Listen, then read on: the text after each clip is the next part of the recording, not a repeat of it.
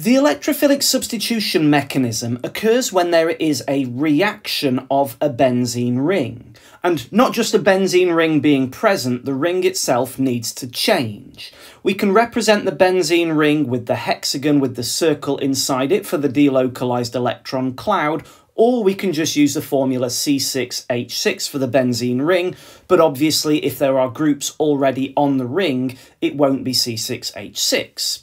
And what occurs, in simple terms, is one negative seeking species replaces another. And in electrophilic substitution, it's always an H+ ion that is replaced. Now, an electrophile, if we break that word into two pieces, is something that is negative seeking. And so really what we're talking about is something that is a positive ion or something that is electron deficient, delta plus. Why does it happen? Well, the pi cloud of delocalized electrons in the center of the benzene ring is electron rich, and therefore it attracts the positive ion or the electron deficient atom in the electrophile to itself. There are two types of electrophilic substitution mechanism that you need to know about.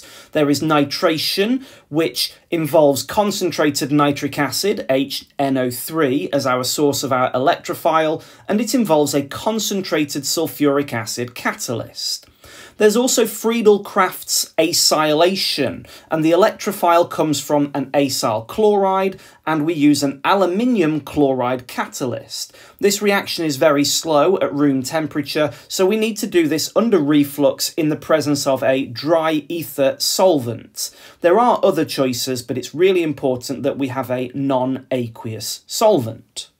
In nitration, the electrophile comes from the nitric acid in a reaction with the sulfuric acid catalyst. And this is actually an interesting reaction as it's happening between two acids. But since the sulfuric acid is a stronger acid, the nitric acid therefore acts as a base and accepts one of the sulfuric acid's protons. And so in step one, we end up producing H2NO3+, which is the conjugate acid to nitric acid's base. And we also produce HSO4-, which is the conjugate base for the sulfuric acid. And then in step two, the H2NO3 breaks apart into the nitronium ion, which has got the formula NO2+, and this is our electrophile, and we also produce water.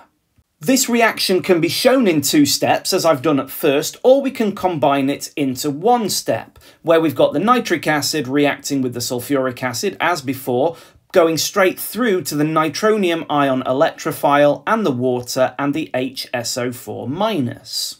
In the mechanism itself, it's important to remember that the delocalized pi cloud of electrons is electron-rich. There are 6 electrons in it, 1 electron from each of the carbon atoms. And so it is attracted to the positive electrophile, the nitronium ion.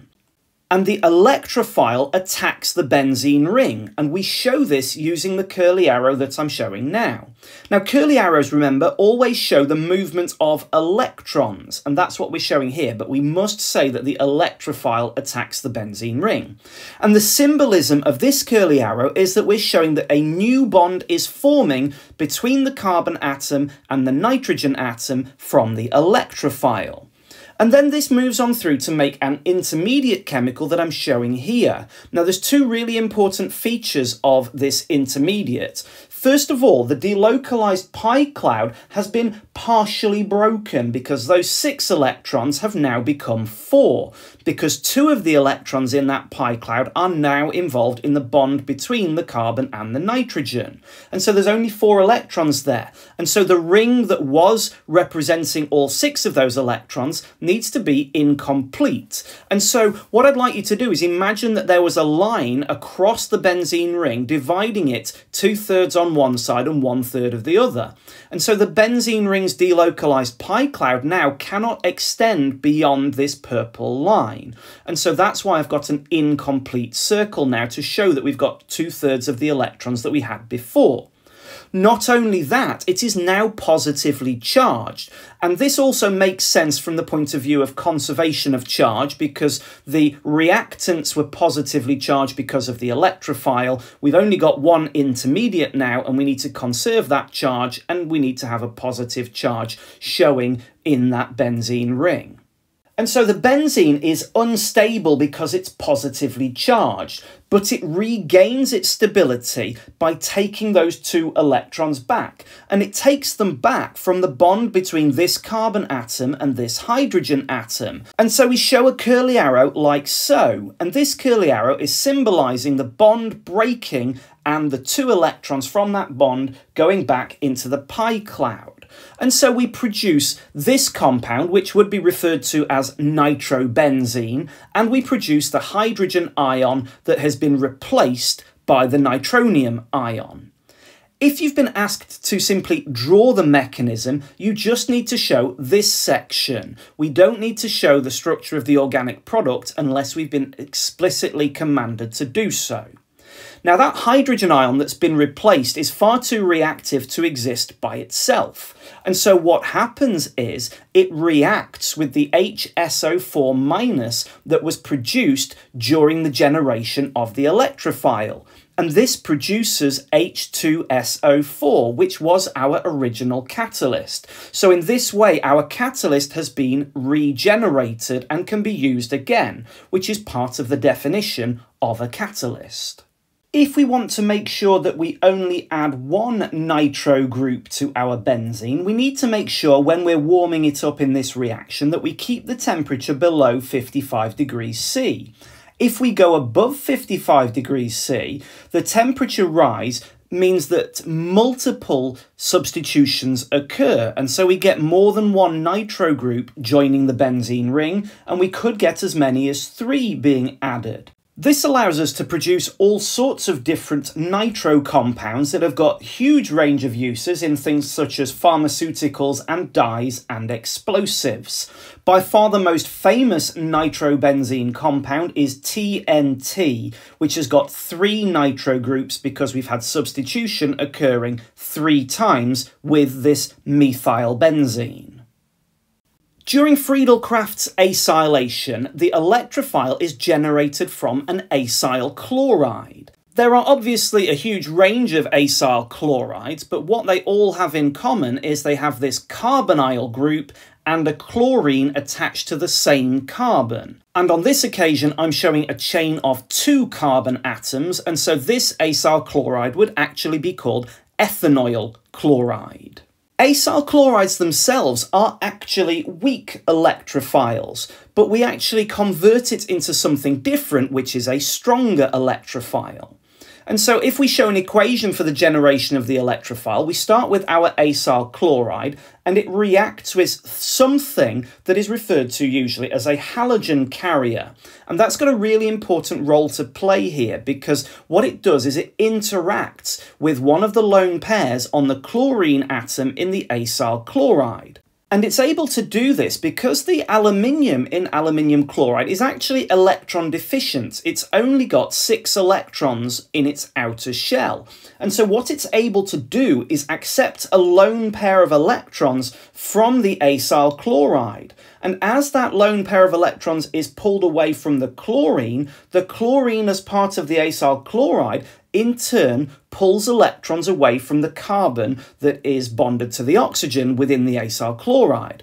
And so we can show this with curly arrows. We can show the curly arrow between the lone pair on the chlorine and the aluminium. That's showing a new bond is forming.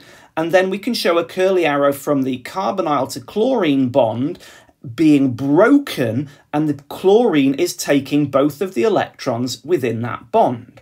And importantly, this produces something referred to as an acylium ion. And this is a carbocation that's been generated as a result of this, and it is a much stronger and more stable electrophile than the acyl chloride that we had originally was. And not only do we generate the acylium ion, our electrophile, we produce AlCl4-. The mechanism for Friedel-Crafts acylation is really similar to nitration. In step 1, our benzene ring is attracted to the electrophile, the acylium ion. And so the acylium ion attacks the benzene ring and a new bond forms, which we're showing with this curly arrow here. This leads to the formation of a positively charged intermediate, exactly the same as in nitration, and this is unstable because the delocalized pi cloud only has 4 electrons in it instead of the 6, which it needs to be considered stable, and it's also positively charged.